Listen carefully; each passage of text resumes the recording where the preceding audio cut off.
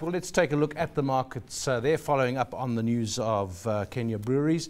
The shilling and the stocks on the Kenya market. The NSE 20 fell for the first time in 12 sessions, and the market view is that there was disappointment in the Barclays results, and then that led to investors selling off banks and telecom shares. And then the shilling weaker versus the dollar for the first time in 7 sessions, down 1%, 1.3% on the year to date so far.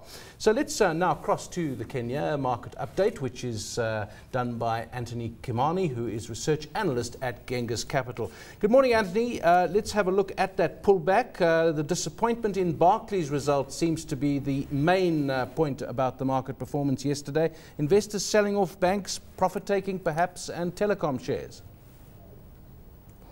Yes, that's true. We have been seeing a lot of selling off in some of these banking stocks, and as you've mentioned, Barclays was a disappointment in that regard. We saw earnings growing 8%, and that was below our expectations, given that it's similar to what what the inflation rate has been, and to us that was not necessarily growth.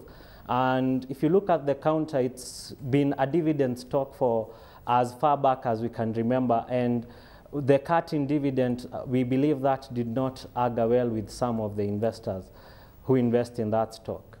Was the cut in the dividend not expected, and to what extent were there updates or market indicators that the results would be as they turned out?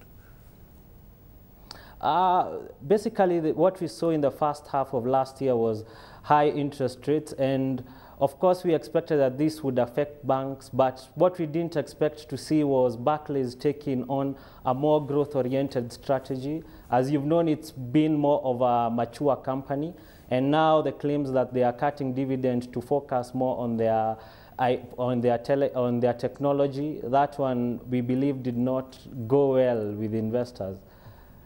For the banks generally, Anthony, the interest rate environment obviously is important to them. On the one hand, high interest rates discourage borrowing by many companies and individuals. On the other hand, high interest rates mean that investment income is higher. So how are the banks reacting there in terms of the Kenyan economy at the moment and the interest rate environment, and that balance between investment income, letting money sit there and gain interest, and the lending income? If you look at the P&L of most banks, you will realize that a very small chunk of that is actually investment income. Majority of their profits come from loaning out money, and what we saw, because they sort of took profits last year when they recognized those assets under their ATS books, and what we are seeing happening now is that those profits are not being reflected this year. They were taken last year, and now they are only left with the loan books, and the earnings in the loan books are what the earnings in the loan book is what was going to grow their balance sheets. Let's look at the telecom sector. That's the other one that was said to be sold off yesterday by people looking perhaps to take a bit of profit. Any other factors at work there? Because we do often talk about those shares.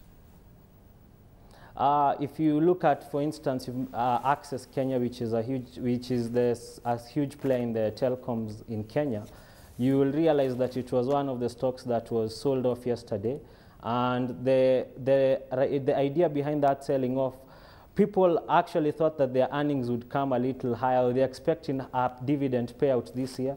But what we saw happening was the consolidation of KDN and Swift Global, which would make a huge telecoms company here in Kenya and intensify the competition in that regard. So investors are sort of cautious on that stock at the moment, and that is why we saw a huge decline yesterday. East African breweries, we mentioned a bit earlier in the news items, 1.5% off there on the day? Yes, EABL, all analysts would tell you that they expected a decline in earnings because of the finance costs that had occurred. We expected those to be reflected in this year's P&L, which has happened. the first half, and we are expecting that the earnings will be a little lower at the close of the year because of that as well. Another thing to recognize is that EABL has been going up. It has been trading at a very huge multiple of about 22%. And the problem with that is we expect that investors will now begin taking profits in that stock going forward. Then the election that's coming up, as we've said before, at the end of last year, it seemed a long way away, coming much closer now. Has the market, is the market reacting?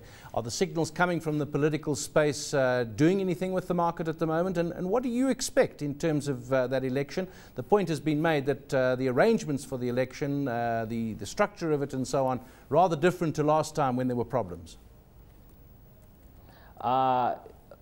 In regard to the election, what we are seeing is foreign investors are beginning to sort of enter the market a little bit more cautiously. We saw a decline yesterday in foreign participation to about 44% from 82% on the previous session. And these are some of the signs that people are sort of taking a wait-and-see approach to the market. But for us, we don't expect a lot of market activity in terms of the market rising. We're expecting it to remain flat and subdued up to around election time and after the election.